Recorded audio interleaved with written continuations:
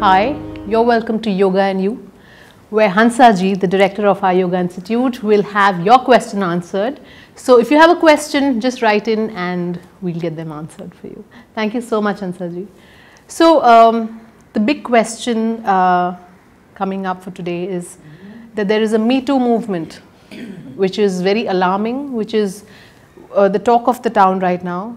As much as one is happy that finally people are talking about it, one wished it didn't happen at all. True. What are your thoughts on it, Hansaji? How can probably the next generation not have this repeating again? Well, I would say I'm very happy about it, really happy, that people have learned how to put the things across. You see, in yoga, we never say that tolerate the nonsense. Right. We say don't react. But of course, in certain cases, when somebody is forcing himself on you, you have to push him out and you have to react. That's a different matter, but that's in extreme cases. Right from childhood, Aparna, we are taught, don't you think so, that our parents say that, look, your grandmother is telling, don't say anything. Child gets irritated.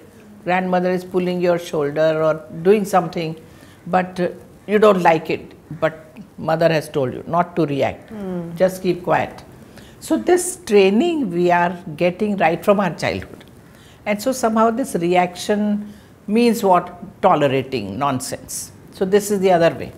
But yoga says yes, don't react, but say what you want to say at a right time in a right manner.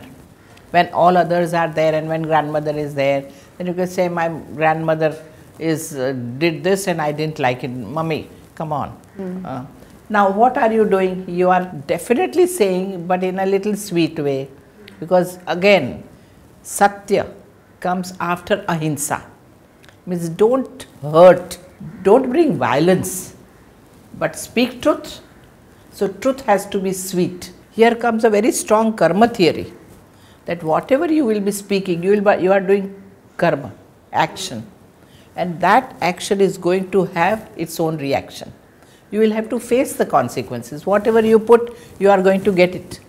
So if you are insulting somebody, you should know that somewhere you will also be getting insulted. If you are, because of some grudges, you are talking in Me Too that this person did this and that, when things may not be that right, that is going to create problems. So there has to be a truth first.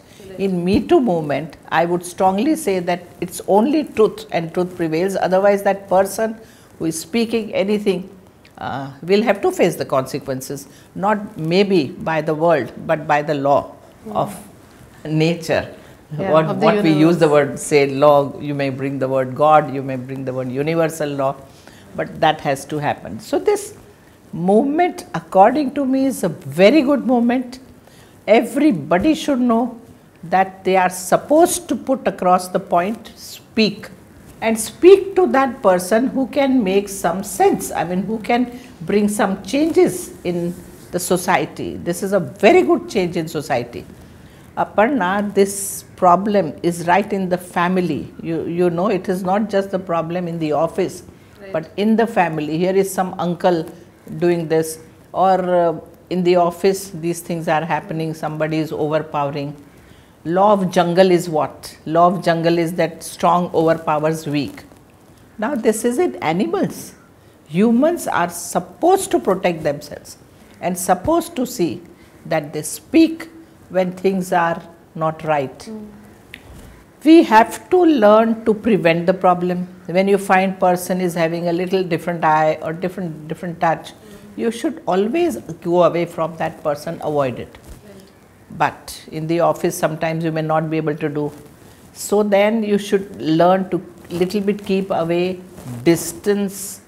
We believe that person should maintain that healthy distance, human to human distance from everybody. See our Indian culture, how we greet people, we do Namaste. Why? Touching, we would not say is right. In the same way, this Me Too movement is such that prevent the problem. If you can't, at the right time, you should do something about it. Opposite person must know how far he can go, otherwise he'll lose you. Hansaji, while you're talking about this, about the other person being more aware of his limits, Right. and also earlier you mentioned about the bringing about a change in the society. Right. I wish all the mothers were a little more conscious when they were bringing up their sons, Yes. right in the family with grandmothers, everybody to know, for the son to know what his limits are and how he should respect women. Absolutely, he should respect women. Boys must know that girls are equally strong, rather stronger than boys.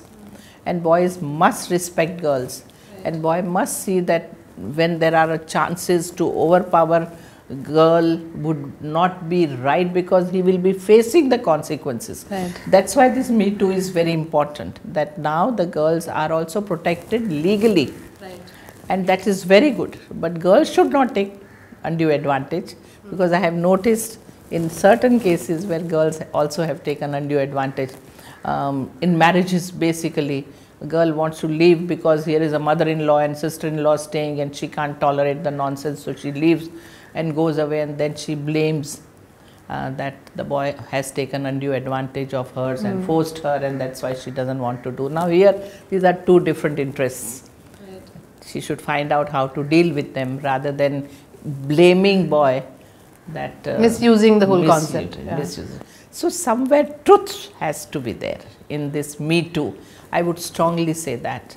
But truth will bring right things in the limelight, and that would help changing the whole society. Right. Every human will understand what he should do and what he should not do. Thank you so much, Hansaji.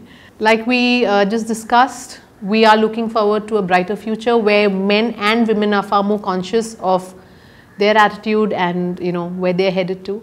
I hope we all have a safe time. Thank you.